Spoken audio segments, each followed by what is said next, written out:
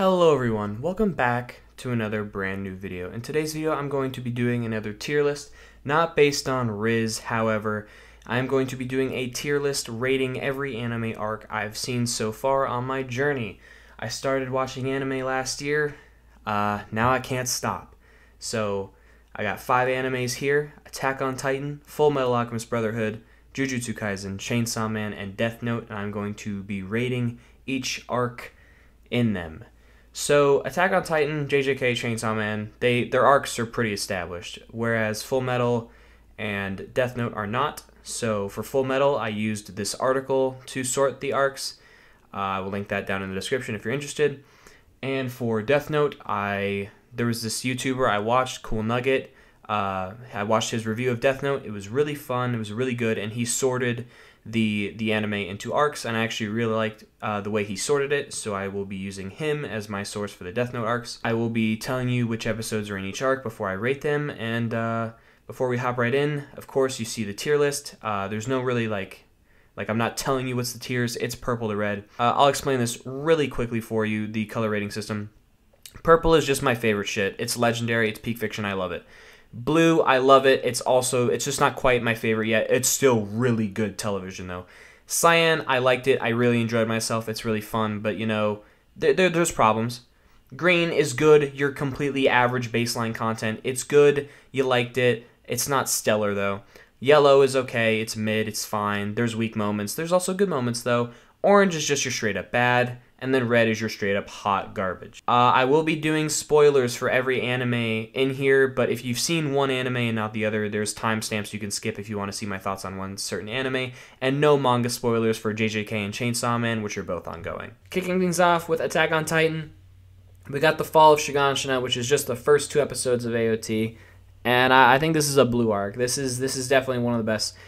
Even though it's a 2-episode arc, like, this arc is pretty fucking good. Like, it sets up exactly what you need to know. You meet everyone, you learn about the walls, you see the walls get raided, you see the Armor Titan for the first time, you see the Colossal Titan for the first time. There's so much that goes on in these first 2 episodes, and then, of course, it ends with you seeing Eren, Armin, and Mikasa join the cadets. So this arc really has a lot. It's not, like, quite perfect. It's not your purple, it's not your goated material, but it's pretty damn close. Then you got Humanity's Comeback arc, which is episodes 3 and 4 of AOT. The training arc, the Cadet Corps arc, it's fine. It's good. I mean, Green is good. Don't get me wrong. Like, I will watch Humanity's Comeback any day of the week. It's a completely fine arc. It is AOT's worst arc, though. Like, the training arc episodes are completely just fine, average episodes. Not a lot going on here. You meet, like, Reiner, Annie, Bertolt. You meet important characters, but these episodes are, like, weirdly paced. You got some weird tone shifts in them. Like, you have the Sasha being a wild animal thing, which is weird. And the night of the closing ceremony, you just kind of meet the characters, and we move on to Trost. So, Humanity's Comeback, it is one of those arcs where it is only 2 episodes, but it feels only 2 episodes. Like, Fall of Shiganshina has a lot packed in, and Humanity's Comeback really doesn't. You just meet a lot of the characters, and that's really its purpose. Then you got Struggle for Trost, which is episodes 5 through 13 of AOT. I think Trost is a Cyan. I like Trost, but I'm not crazy about it. I think I'm lower on Trost than most people, even though, like, AOT is my, like, favorite show of all time, but Trost is good, but the thing about Trost is it has really high highs and really low lows. Like, Trost starts with First Battle and The World the Girl Saw, which are both really good episodes, and then it just keeps falling off until Primal Desire, which is a really good wrap-up to Trost. But the middle sections, like the Armin, Kit's Warman stuff, is just fucking boring. You have Eren, like the Pixis stuff where they're talking to Pixis, and that's a whole episode worth of stuff. Like, these episodes are fine to watch, but, like, if idle response, like, were just, like, cut or shortened into one whole episode, this arc is so much better. Then you got the Female Titan arc. You got episodes 14 through 25, so including the Eve of the Counterattack stuff. Even then, like, Female Titan is so good. I'll rate these in the tiers at the end of the video, but Female Titan is so good. Yeah, I love the Female Titan arc. One of my favorite arcs of AOT for sure. Like the ending, like the final battle with Annie is great. The freaking first battle with Annie, like the whole beginning of it, where you see the female Titan for the first time, that's terrifying. And then you kind of are trying to learn Erwin's plan. You get Bite, which I think is an underrated episode. I love that episode, even though a lot of people have it pretty lowly rated. The Erwin Smith episode titled Erwin Smith, you learn Erwin's plan, you get Annie trapped, and then you have Crushing Blow right after that, which is freaking amazing. And Annie wrecks Levi's squad. You get Annie versus Eren. Female Titan is just filled to the brim with stuff. And then when you get to Wall Cena and you get the shit with Annie, like the standoff, the trap standoff, I love the trap standoff with Annie. It's one of my favorite moments of the entire show. I think it's brilliant. But like having the Eva the counterattack stuff here kind of lowers it a bit down. And I'm also like, Mercy is a fine episode and Wall is a bit underwhelming as a finale for me. I think it kind of peaks its smile, but like I still love the Female Titan arc, and I still think Wall's a great episode. It's a blue, but like Female Titan arc, it's really good. There's minor complaints which just make it not a purple.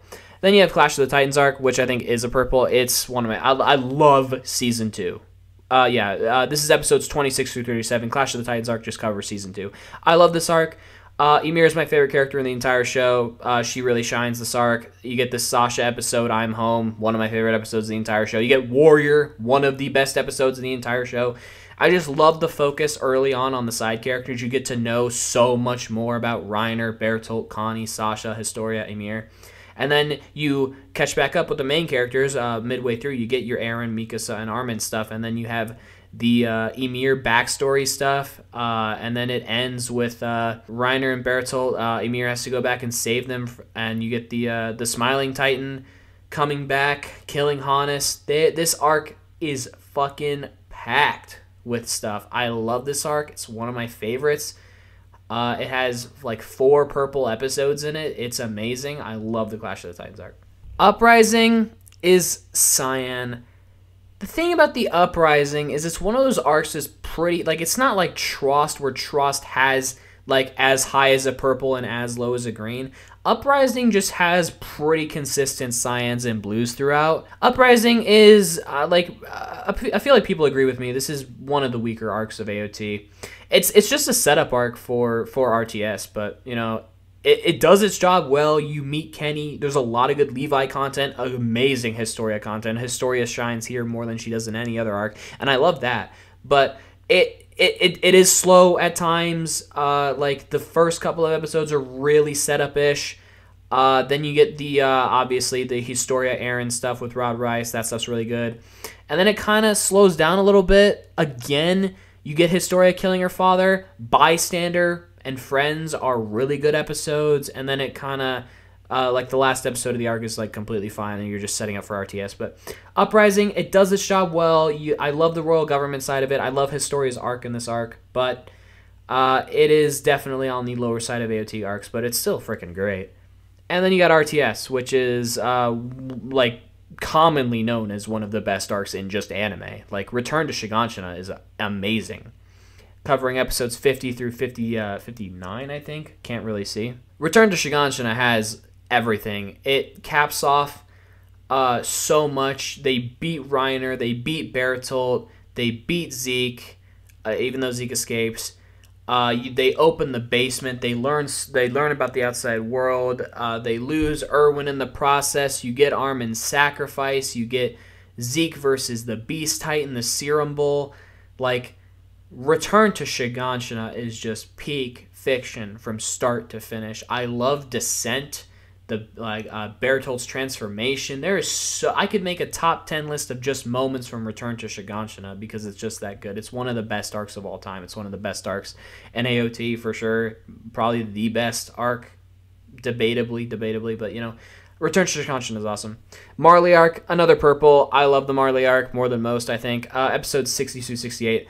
The choice to just start Season 4 in Marley and just meeting the new characters is freaking an amazing decision. You learn about Falco, Gabby, Colt, Udo, Zofia, Peak, Porco.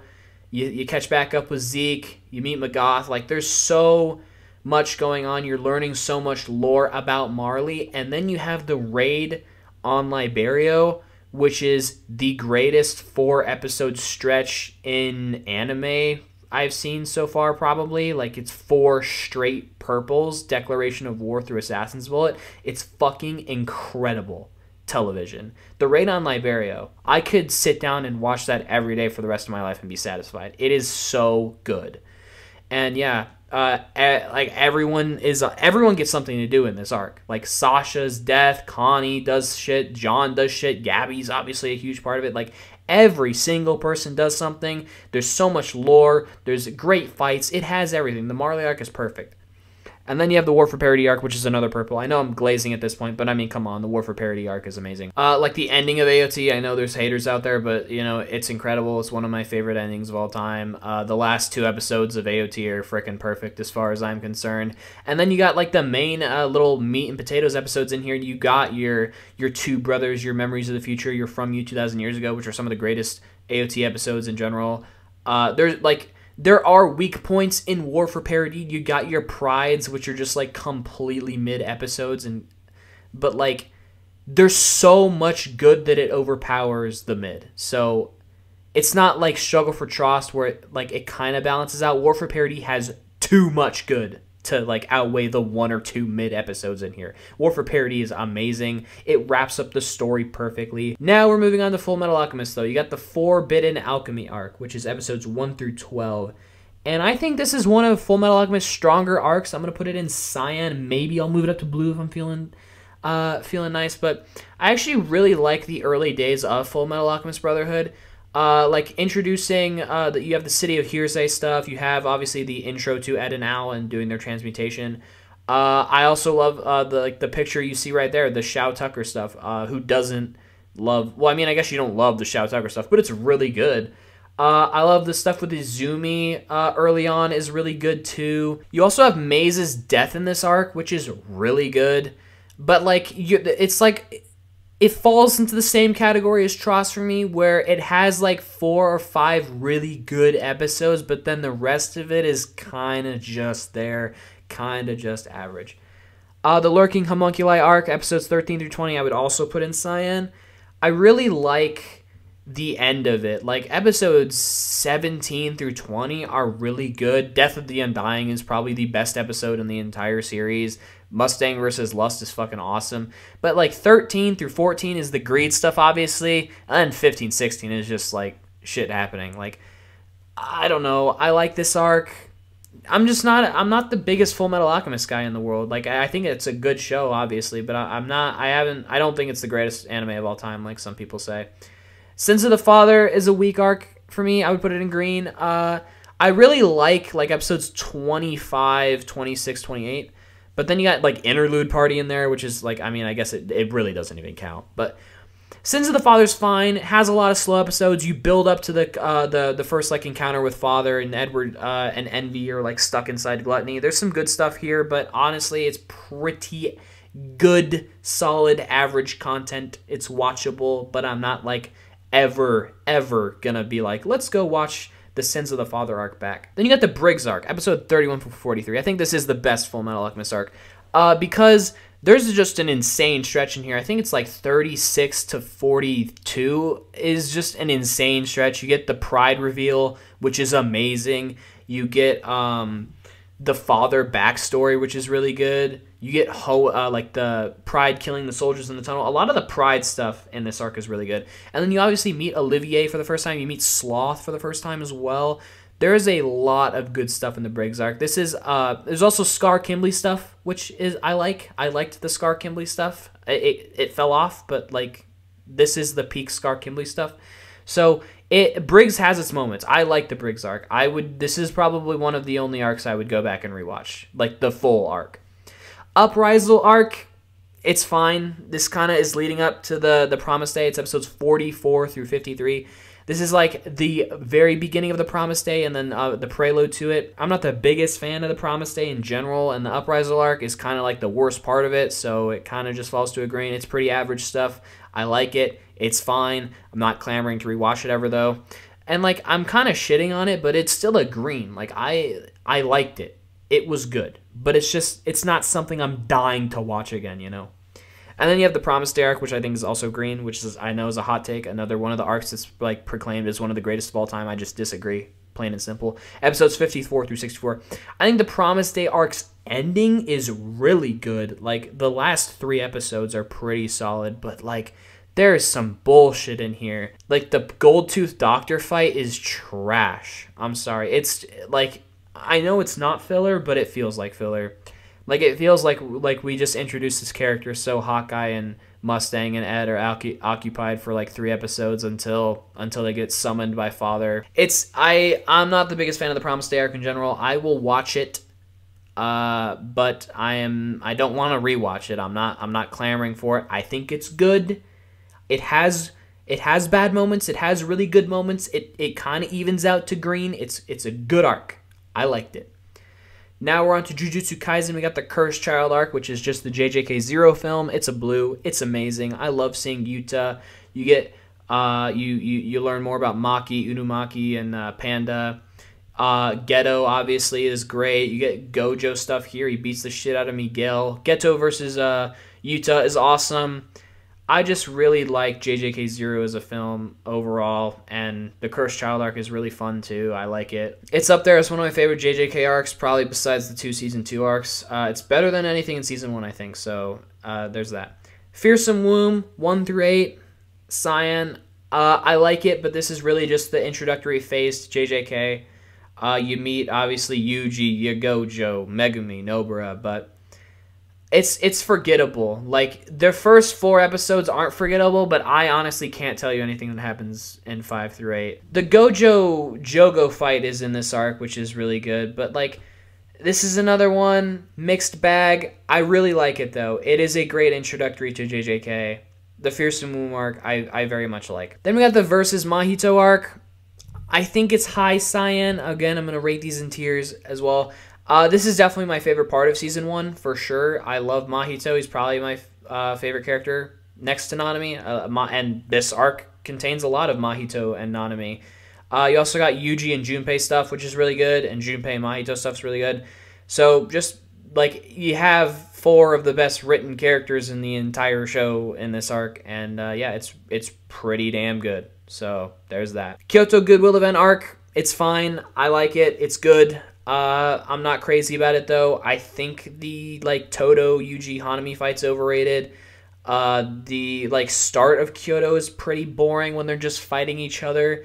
I was very excited to see everyone fight each other, and then it kind of was underwhelming for me. I actually really like the baseball episode. I think it brings a lot of character to the group. Like, there's really cool shit in this arc, but it's also kind of just like, yeah, at your average anime arc. Like, I'm not, it's another one of those arcs where I'm not clamoring to rewatch it. Death Painting arc is another green. This arc is a mixed bag for me, because, like, the first episode is a yellow, I think, for me. Then it goes into a blue, and then it's like a green. So it's like, it completely evens out for me to a green. It starts really slow. I was, like, not intrigued at all, especially as, like, a finale of Season 1 arc. Then Episode 2 is amazing. You get fucking Megumi's domain expansion, and he's just killing it. He's going off. And then the final episode, you get Yuji and Nobara versus Esso and Ketchizu, which is really fun. But overall, it's a quick little 3-episode arc. It does its job. Then you got Gojo's Past arc, or the Hidden Inventory Premature Death arc.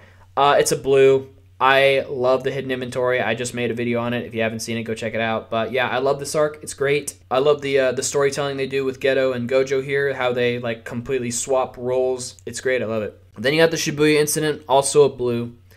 The Shibuya Incident is amazing. What isn't there to be said about the Shibuya Incident? It's been the hot topic of anime discussion in the past like 3 months. It's great. I think it's overrated slightly, but it's still a blue. Like, I'm still giving it a pretty high praise. You can check out my video on it for more in-depth thoughts. But yeah, I love the Shibuya Incident. It has weak moments, but it also has some of the strongest moments of the entire series. So it evens out to a blue for me. Now we're on to Chainsaw Man. Got the introduction arc. It's pretty good. It is a solid introduction. It does its job completely well. We're introduced to Denji. We're introduced to Makima. We see Denji join the little Devil Hunters thing. I kind of forget what it's called. I'm experiencing a bit of brain rot right now. But yeah, he joins like Makima's little gang. I'm pretty sure we meet Power at the end of episode 2. I may be wrong about that. But yeah, it's a cute introduction. Pochita sacrifices himself to give Denji, let Denji live his dream.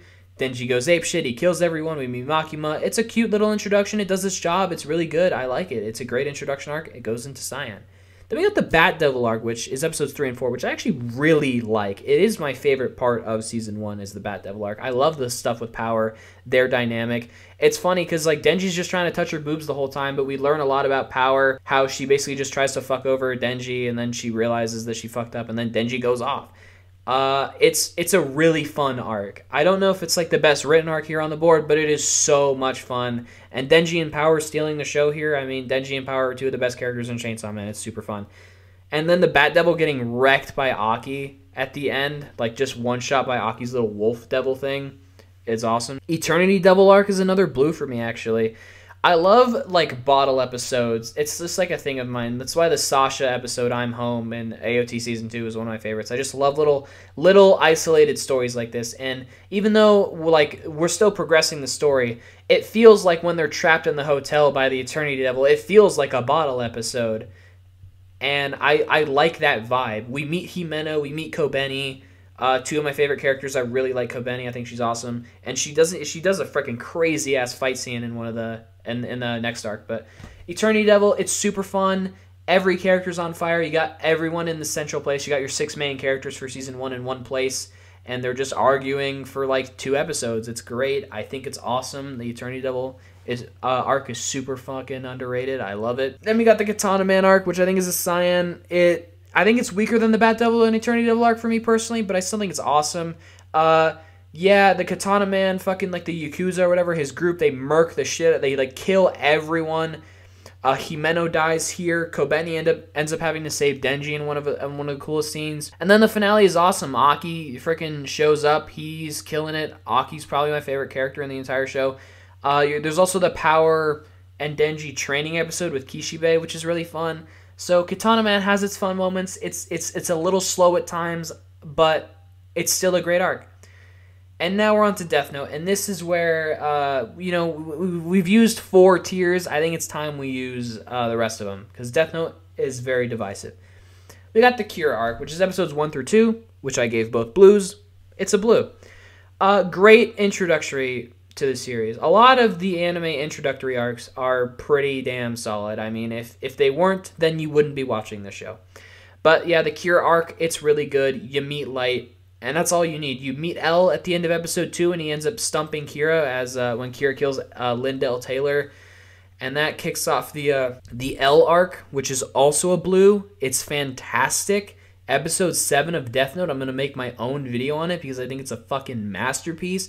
The L arc just has so much shit. This is the peak of the cat and mouse, L, and Light stuff, and it's only in the first 10 episodes. I think it falls off pretty tremendously after this, in my personal opinion, but this is the peak of Death Note. These first 10 episodes, this is where Death Note peaks. I know people say it peaks on later, and like the late 20s before L dies, but I think it peaks here.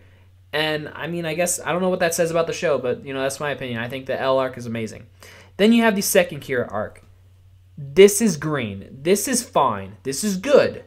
I still like this stuff. I like Misa getting introduced. It adds a fun new layer. However, it starts to fall off a little bit. Misa is not the greatest character in the world, but she becomes less of a good character. But here she's actually interesting, especially because she just knows who, she sees L's name, and she also, figures out that Light is Kira. Because of her Shinigami eyes. So she adds a fun new layer to the cat and mouse game. However, it is not as good as the original cat and mouse between just Light and L. Then we got the confinement arc, and I think the confinement arc kind of sucks. This is it kind of blends together. It's only 2 episodes. It feels way longer than that. It feels like fucking 3 or 4. It's really boring. And then this is the part where Light loses his memories. He willingly gives up the death note so he can lose his memories and prove his innocence. I think it's way more interesting, especially for the Yotsuba arc up next, if Light had his memories. But it's 40 minutes of television, and it feels like 2 hours. It's really boring. It's really bloated. I don't like it. Then we got Yotsuba, which I think is a yellow Yotsuba arc. is one of those arcs that like starts really fucking slow. Like the first 3 or 4 episodes of Yotsuba is just not good. And then the last 3 episodes or so are really good. You get Higuchi's like fall into madness, that the what they pull on him when they have Matsuda on Sakura TV is really fun, and Higuchi like desperately trying to find his name to kill him, and then they finally get him and like gets his memories back. It's all really good at the end, but the fucking setup to get there is so bad, and the L and Light cat and mouse stuff with Light not having his memories is just inherently not as interesting to me. This is the part of the show where I started falling off. This is where I was like, I wasn't as on board anymore. But when Light got his memories back, it was really good, and that leads us to the end of L arc, which I think is really good. Episodes 24 through 25. This is L's death arc, obviously. The fallout of the Yotsuba arc. L dies here, Rem kills him. This is the true, like, last good shit in Death Note. I mean, I guess the last, like, 2 episodes of Death Note in general are good, but Death Note has this weird thing where they will end arcs really good, but the fucking start is so bad. But yeah, the end of L arc, it's really good. L's death is amazing. There's not much more to be said about that. Then you got the Mellow arc, and this is another yellow. It's, like, completely just fine. Or below average. Episode 26 is just like 15 minutes of recap, and then you get like 8 minutes of content, and then you get the time skip. This is Mello kidnapping Sayu and trying to get the Death Note, and he ends up getting it. And then Soichiro dies. So there's like moments. There's like a lot of moments that happen here. It's just not interesting though. It's pretty boring. And honestly, a lot of the people that like explain that Death Note falls off after episode 25 just hate on Nier and Mello for like not being developed characters, but I actually like both Nier and Mello. I just think that the writing is fucking boring, and it's bad too. Like a lot of the shit makes no sense. Like Mello straight up nukes a building, goes out unnoticed, and only has like a burn scar on his face. Like there's just inherent writing issues with these arcs, and that leads us to the X-Cure arc, which is fucking awful. I hate this arc. It's episodes 30 through 35. All of these episodes are oranges or reds. They're terrible. I hated watching this. Mikami, couldn't, like, the death, like, it's so luck-based that fucking Light gets Mikami to get the Death Note. Like, the person who worships him, and then Nier figures out that it's Mikami using the Death Note for literally no reason. I have no idea how Nier figures it out. He just sees Mikami on the TV, and he's like, all right, that's the guy. And it's like, whoa, what? How the fuck did you figure that out? It's like, everything plays out so perfectly for both Light and Nier that it feels unearned. Like, Light getting the Death Note to Mikami, it's like, wow, that's pretty convenient. And then Nier figuring out Mikami has the Death Note, it's fucking convenient as shit too. The end of Kira arc is really good, but like the X-Kira arc is so ass. And then you got the end of Kira arc, which is really good. Like, it's honestly astonishing that it can go from a red to a blue. It's impressive how good the last 2 episodes of Death Note are, despite having like 7 episodes of straight ass setup. But yeah, Light's end of his arc, getting outsmarted by Nier, it's really good. He has a perfect ending to his character. He dies on the steps, of course, signalizing that he won't go to heaven or hell. There's a lot to like about the end of Death Note, but Death Note ends strong. Those were my thoughts on the anime arcs that I have seen so far. Let me quickly rate them in tiers. So this was my complete tier list of the anime arcs I've seen so far. I will probably update this video next year, so expect a lot more anime arcs by then. A Chainsaw Man review will be up next. I don't think I'm going to review Death Note, but I am going to make a couple videos on it. Like, I do want to talk about Overcast. It's one of the best episodes of anime I've ever seen. And I do want to talk about, like, its failures in the second half. But, yes, this was my video rating anime arcs. If you want to see more content like this, like and subscribe for more. Recommend some animes to me down below if you want to see me watch them. I'm taking suggestions right now. Thank you guys for watching, and have a wonderful day.